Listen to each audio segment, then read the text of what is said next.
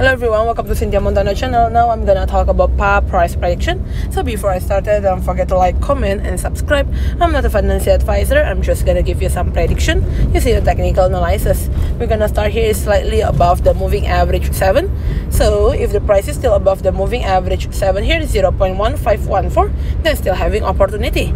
Looking on the daily chart like this, still on the sideways places, and the price range, we're gonna go see here in the Bollinger Band here. In the Bollinger Band here, the price range is small. It's only like around 0.14 until 0.157. We're gonna go in the 1 week chart like this, slightly is still on the down trend line.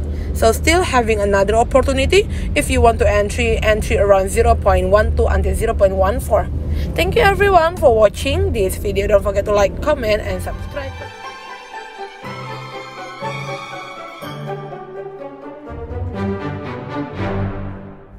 Hello everyone, welcome to Cynthia Montana channel. Now I'm gonna talk about Phala price prediction. So before I started, don't forget to like, comment and subscribe.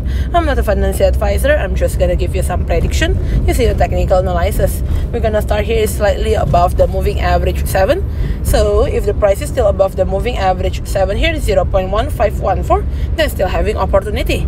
Looking on the daily chart like this, still on the sideways places, and the price range, we're gonna go see here in the Bollinger Band here. In the Bollinger Band here, the price range is small.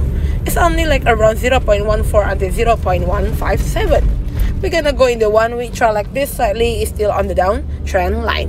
So still having another opportunity if you want to entry around 0.12 until 0.14. Thank you everyone for watching this video. Don't forget to like, comment and subscribe.